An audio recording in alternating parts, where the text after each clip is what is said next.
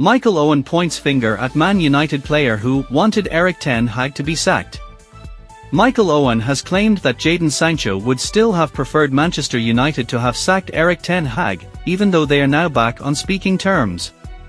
Michael Owen believes Jadon Sancho would have preferred it if Erik ten Hag had been sacked by Manchester United despite their recent reconciliation. The England international, 24, was banished from the first team last season following a public fallout with ten Hag after Sancho hit back at comments made by his manager questioning his training performances.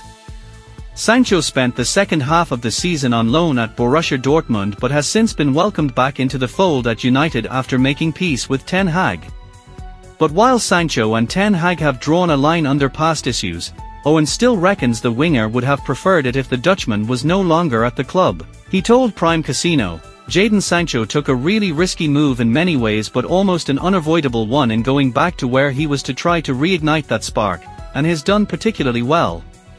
I'm sure he probably would have preferred there to have been a change of manager at Old Trafford so it was a clean slate and he could come back and hopefully start again.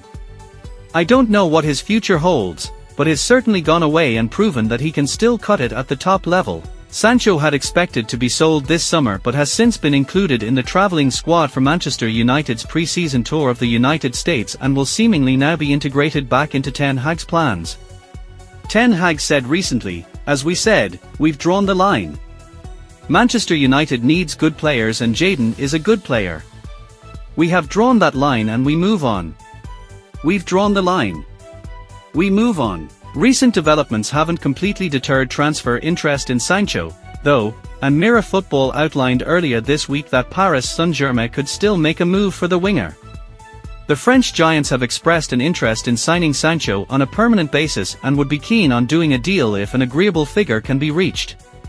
United shelled out £73 million to bring Sancho to the Premier League from Dortmund back in the summer of 2021 and would be looking to recoup at least half that amount, meaning they will not do business unless PSG are willing to pay £40 million.